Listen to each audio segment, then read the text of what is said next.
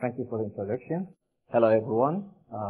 As introduced, I'm Faisal Mukhtar from KFUPM, and I would like to share with you our recent findings on proving the concept of a test apparatus that can be convertible to different strengthening systems and different test standards, be it externally bonded, near surface mounted, both FRP, FRCM, shape memory alloys, etc. I have a brief outline here showing the introduction, where I will go over the overview of the problem, and then the goal of the study that will include the solution of the challenges faced, and the experimental campaign, followed by its results, conclusions, and future work. Now, we know the FRP concrete integrity, depends on the integrity of the bond itself. Therefore, getting the exact estimate of the bond behavior is very important. For example, for a flexurally loaded FRP strengthening member, we can identify 3 different possible scenarios, where we have a case here that is within the uncracked region of an FRP concrete bond, and in that case, we assume pure mode 2 debonding may take place, whereas in regions close to the midspan of the flexurally loaded members, we might expect a combination of shear and compression. So it's more or less like a mixed mode testing, or behavior, but because of the compression effect, it tends to aid in the bond instead of weakening the bond. And then we have the locations that are characterized by shear peeling, where there is a weakening due to the positive angle that may be there, contrary to the one in the midspan. Now, by design, most of the existing test methods that are there in the literature to capture different scenarios of FRP concrete bonds are meant to capture one or more of these, but not all at a time. And of course, given that no single test can conduct all the characterization approaches, then each test can be considered limited to one of those certain scenarios. So, for example, broadly speaking, we can characterize the STM beam-based testing as one of the group of test methods, which is more or less closer to mimicking the shear compression behavior that I've already presented in the previous slide.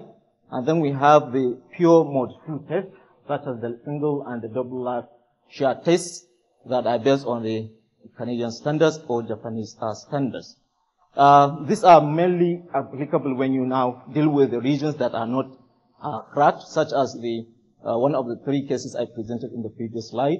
Sometimes we have the modified version of the double lap shear test, where one of the concrete blocks is substituted with a U-shaped FRP, and we will discuss about the shortcoming of this modified version, because one may not be capable of bending some types of externally bonded systems, such as the pultruded systems and so on. Then we have the mixed mode test that can capture the scenario where we have the shear peeling, and they are more or less modified versions of single and double lap shear test.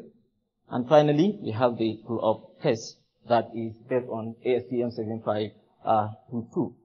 Now, given the limitations I've explained earlier, where each of the test methods can mimic one of the possible scenarios, but not all the times, and also the technical challenges in maintaining ensuring the integrity of the bond systems is also there. And we have dispersion of test results that must be commonly available in the literature. And lack of standardized test methods are also one of the challenges that hamper, or let's say, limit the extent of capturing all the possible FRP concrete bond behavior in such a way that most of the laboratories use ad hoc systems in order to test the behavior for their own approach. For example, simple double lap shear is one of the most commonest systems that that is used for that purpose. So finally, we also can claim that there is no compatibility between the various test methods.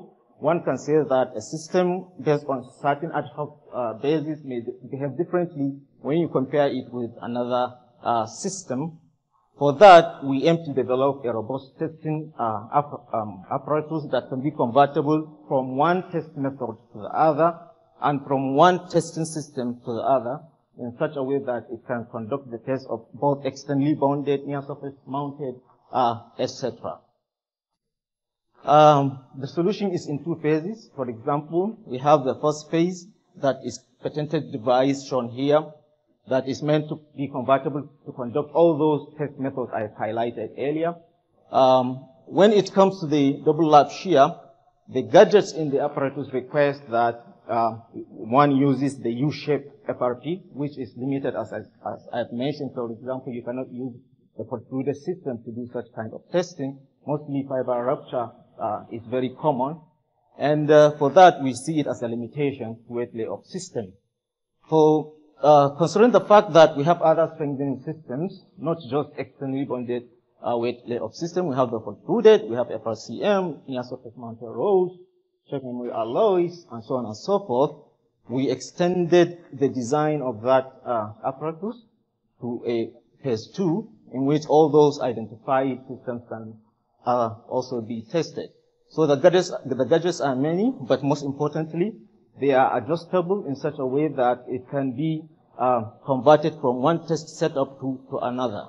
And we have some parts here, which is very important, that can be utilized for testing the near surface mounted system. So that is a patent that is under examination. But this is a typical coupled form of the apparatus, where this adjustable hanger is the secret behind the success of the apparatus, such that it can be converted from one system to another. Now, the application of the apparatus is divided into two main categories. The first one is for plate-like externally bonded systems, including the wet layup, pultruded, FRCM, check-memory alloy plates, and so on. And the apparatus here that we call universal bond tester is shown in the middle that can be converted to different possible test scenarios. I will talk about that in more details. The second application aspect concerns the near surface mounted composites, given that there are different test setups also in the literature for near surface mounted, including single, double, or beam-based testing. So we have the apparatus here with that bottom part that I had mentioned in the previous two slides that can be adjusted to conduct all those possible test approaches for the near surface mounted system. For example, in the beam-based system, we have this adjustable part such that it can grip the protruding FRP that's from the concrete block.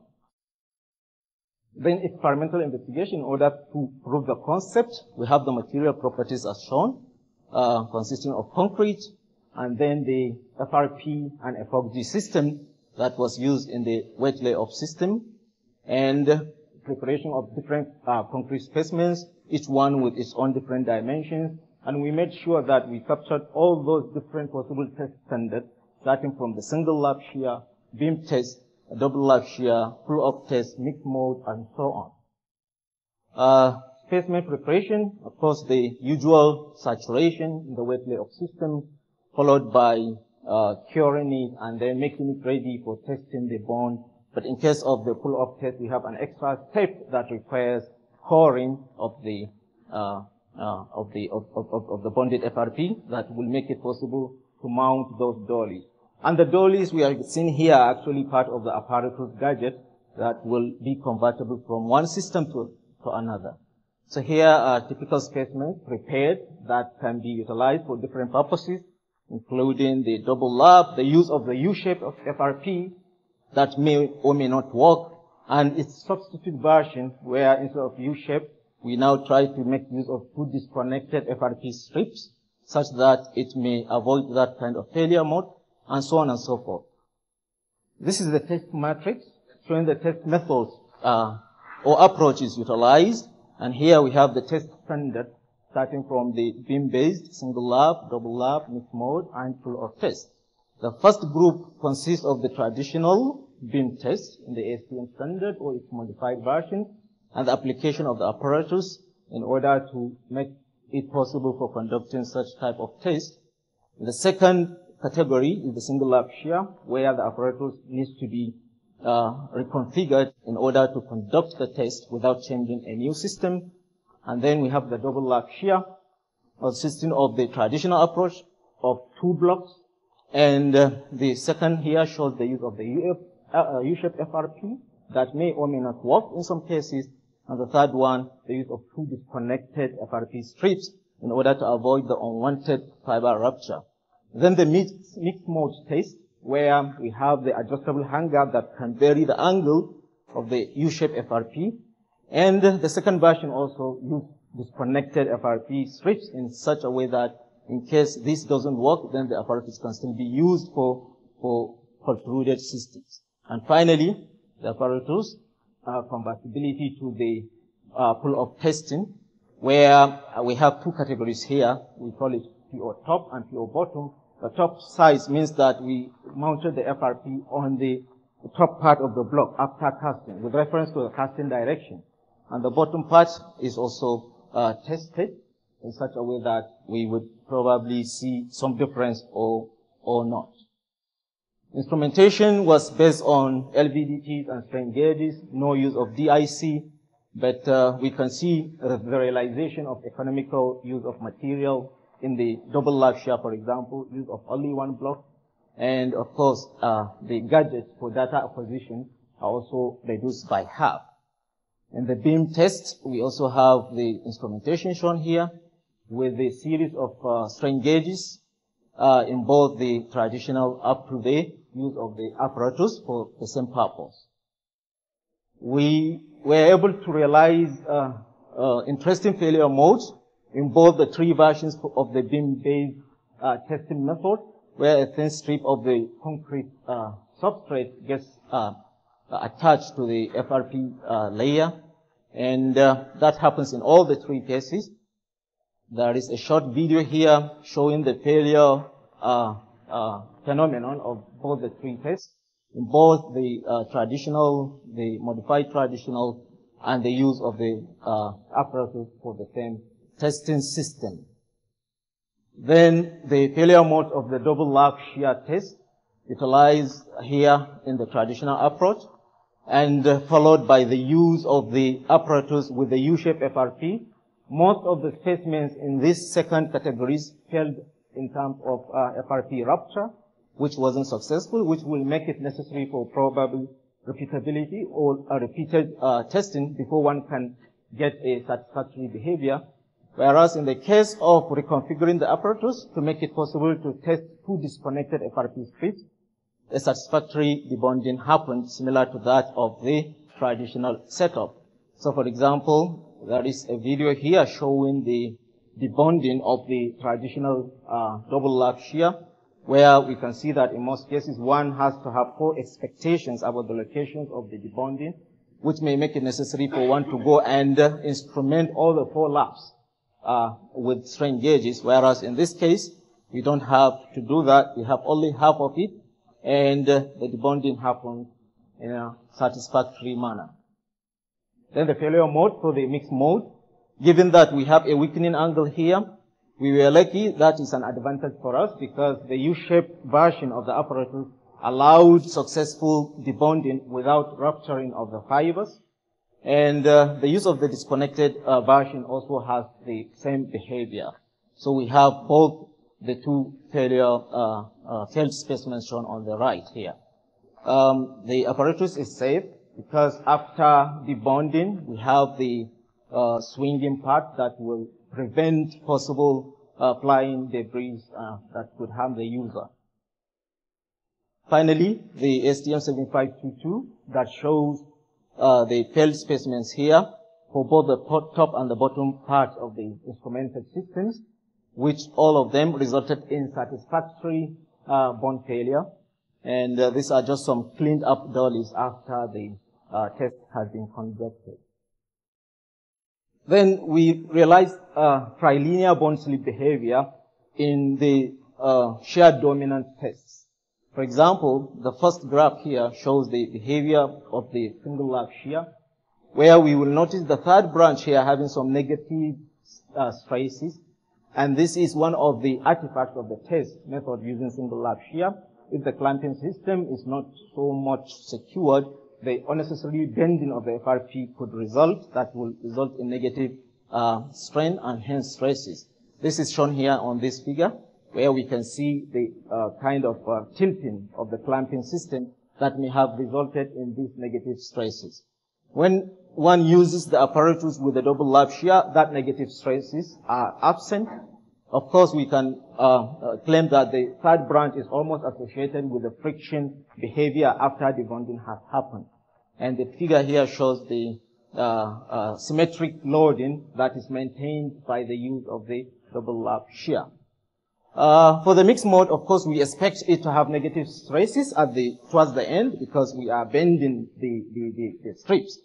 And it is more realistic because it shows the scenario whereby we have diagonal shear cracking that can create crack-induced debonding. And it can also be used as a means of diagnosing what may go wrong in the single lap shear test. For example, due to the adjustability of the hanger in the test apparatus, one can do a parametric study to see the angle at which the bond strip behavior of the mixed mode can replicate what is obtained in the single lap shear test in order to probably know what may have been wrong in there. In the case of the beam-based test, because as I said before, it's accompanied by a compression in addition to the shear behavior, we notice an exaggerated, values of the stresses, which is a bit unrealistic compared with those obtained in the shear dominant test. And this is not surprising given that the beam test type is not meant for bond slip analysis. Therefore, the best thing one can do is to use the STM equation in that standard in order to get the average shear stress that causes the failure. This is a summary of the obtained bond capacities for the different setups compared with the single lap shear. For example, we see that the double lap shear has about 15% more capacity compared with the single lap shear, and due to the unwanted bending of the FRP strip. The beam-based test has its own version of the shear capacity, which agrees more or less closely with the single and double lap shear. But in all these cases, we can see that the capacity is higher than that of the single lap shear due to the uncontrollable behavior of the bending of the FRP. But interestingly, for the flow-off test, which we cannot compare with the shear-based test, we were able to see consistent results between both the top and the bottom specimens. This is because this is a controlled testing. It doesn't reflect the heterogeneity that may have been there when we consider field testing. There are other miscellaneous tests that the apparatus was used to conduct. We are not presenting them here. For example, we can adjust the hanger to have negative mixed mode behavior, either using the U-shape or the disconnected strips. And the bending test also can be conducted in a mixed mode manner, such that the apparatus can have an inclination of the FRP strip, and it can be a substitute of a of the double lap mixed mode test that we saw in the previous few slides. We can also use the adjustable hanger to our advantage to conduct tests on different types of specimens, such that the top part can be moved to the desired location and size effect analysis can be conducted satisfactorily.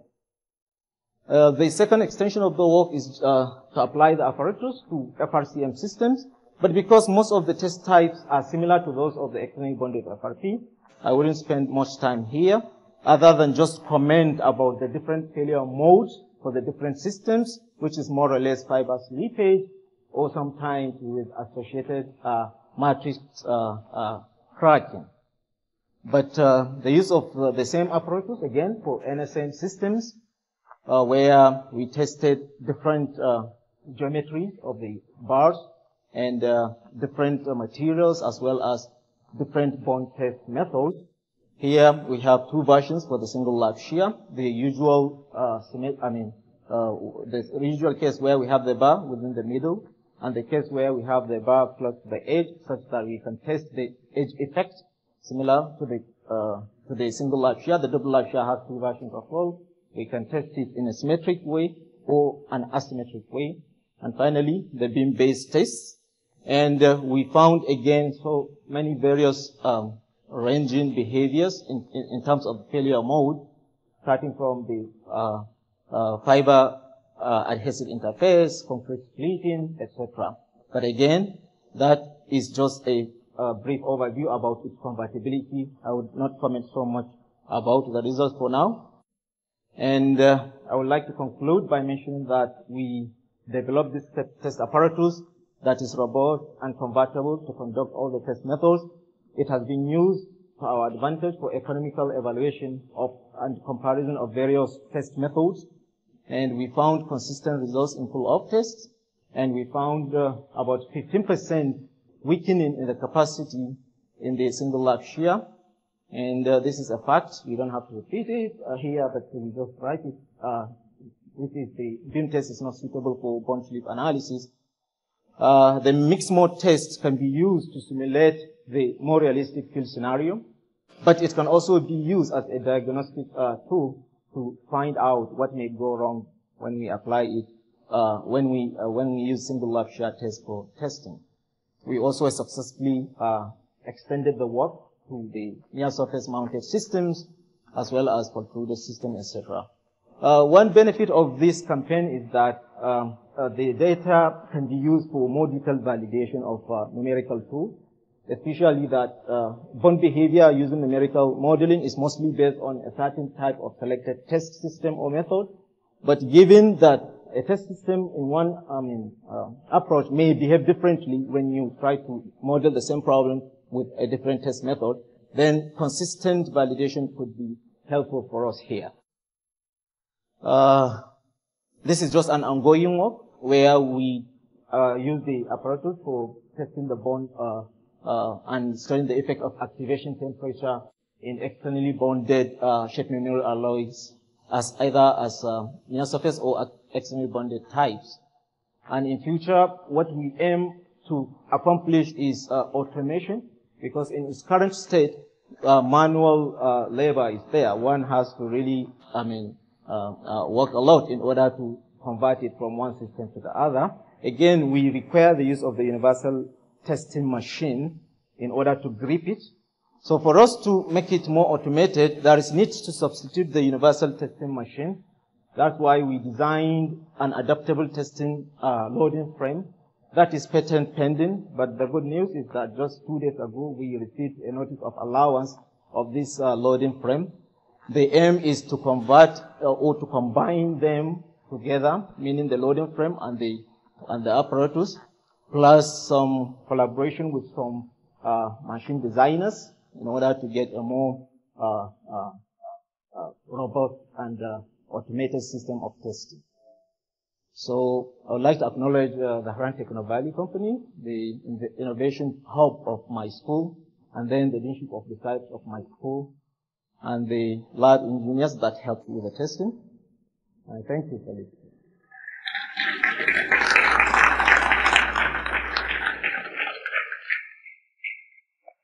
For questions for Dr. Mukhtar. Thank you so much for the presentation.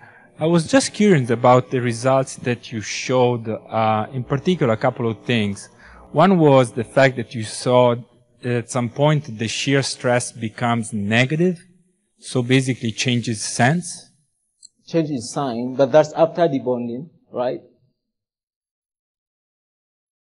So what would be part of the bond law?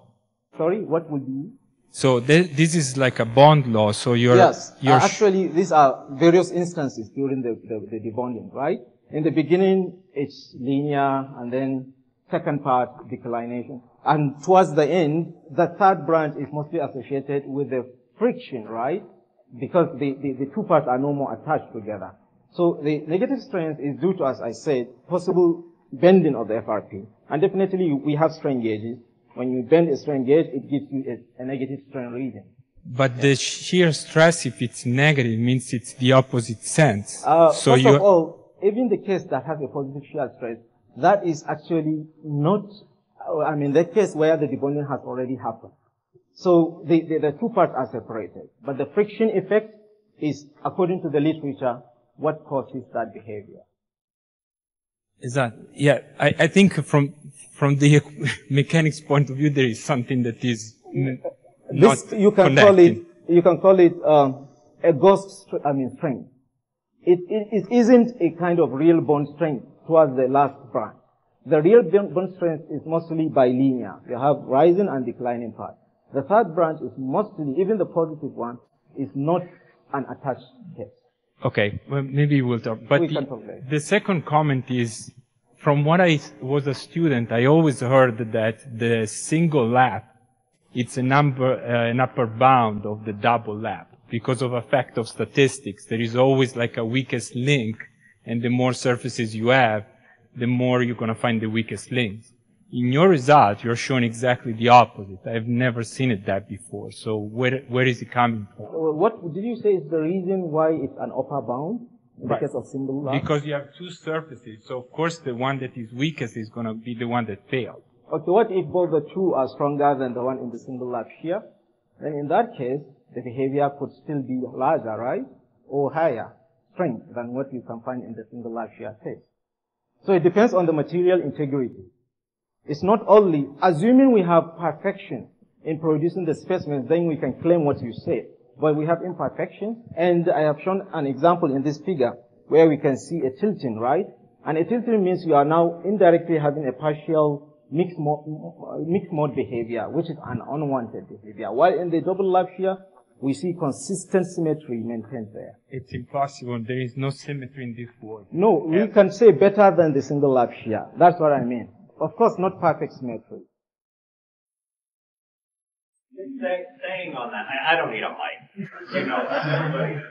Staying on it, and I appreciate that this was not a point of looking at the data, but it's curious to me that the mixed mode strength seems to be very similar to the single and the double lap, and typically, the minute you add a little bit of mode 1, capacity just tanks. Agreed. We can prove that with our duct tape. Where's our duct tape? This is a good question. So and what's happening? What was your angle for one? And did you look at different mixed modes? Because this, and it may be just this one data point, and I'll ignore the negative shears. This is a very good point. I would like to mention something I did not mention here, is that the specimens were produced in batches. So if we go back to the material properties. So it may not be comparable. Yeah, that's right. That's a good one. Yeah. And given that the mixed mode angle was very small, that could approach the single lap for two different materials. Compare, or did you come up with that ratio based on your mixed mode? Yeah, this is an excellent question. In its current form, the apparatus cannot have consistent, cannot maintain the angle to be constant. During debonding, the angle keeps changing, therefore the contribution is difficult. Other questions? So I can ask one to follow up on Dr. Carloni's question. So the way you calculated load, was that in that mysterious negative load or negative bond stress, was that load calculated with a load cell or from a strain gauge on the specimen? Yeah. See, I think that's what was going on, is he said the bending was causing the... Other questions? No, I think I just want to ask the last one. I think this the center represented by strain versus slip. That's what we had in the previous study. Because this phenomena is not related to the shear inverse, but basically to the bending effects on the strain gauge, so that you get negative values in the strain gauge and could be represented by that and avoid this issue.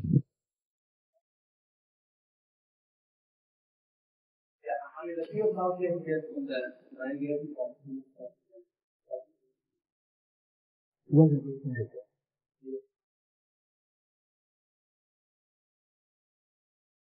Other questions? Yeah. All right, let's thank Dr. Mukhtar one more time. Thank you all.